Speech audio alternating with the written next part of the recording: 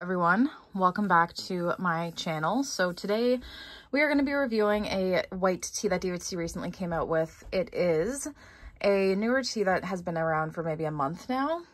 It is called Ruby Grapefruit. So Ruby Grapefruit is a white tea. I have had it in my collection for some time and I have been dying to review it. So I'm not big on grapefruit teas. I never have really been a big grapefruit kind of lover, but it is a white tea and it says you plus this bright blend of pink grapefruit, floral white tea, and tart hibiscus is a forever and always kind of love. Ingredients are white tea, candied pineapple, apple, hibiscus, beetroot, grapefruit flavoring, grapefruit peel, sweet blackberry leaf, lemon oil. So, it is online. I think it's about $11.98 per 50 grams or $9.98 per 50 grams. It's not a cheap tea and it smells it smells sweet. It smells citrusy. I can smell the grapefruit. It's very potent with the grapefruit when you smell this tea. And yeah, so I'm not really expecting too much from this tea just because it is a white tea. White tea tends to kind of be not boring, but you can't really do much with white tea. So I did end up making this tea iced.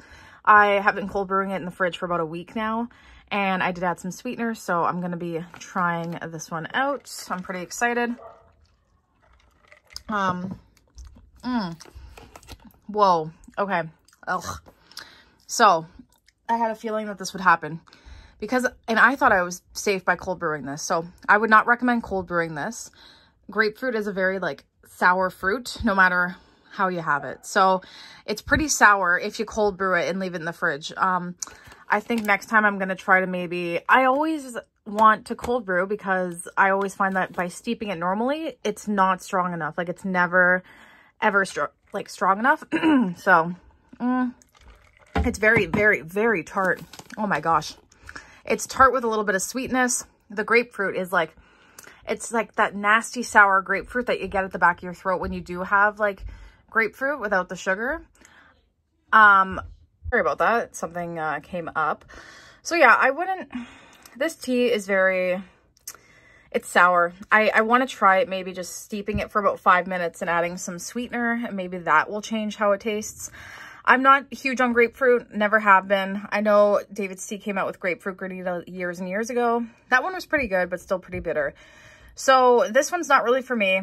It's very bitter if you cold brew, but I have not tried it hot or regular steeped iced. So hopefully that day comes.